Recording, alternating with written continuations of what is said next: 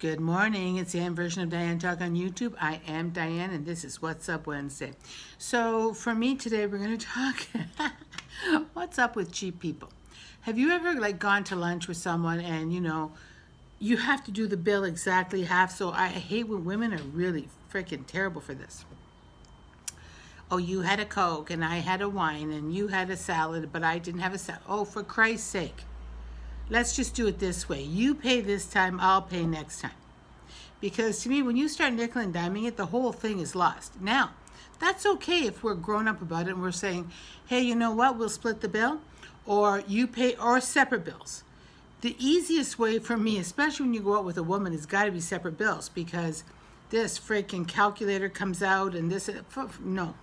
I can't be bothered. Cheapness to me is something that bothers me a lot. I've been taken for a ride a lot of times, but I will never, ever, ever sing to the level of oh, this, no. If I'm going to do that, I'm not going to go out. Or I'll tell you up front, you know what?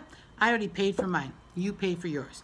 Because I can't be bothered when the bill comes and we get into all this nonsense. It's ridiculous. And even worse, if you go somewhere where you normally go, and you get separate checks and the person cheaps out on the tip, are you kidding me, man?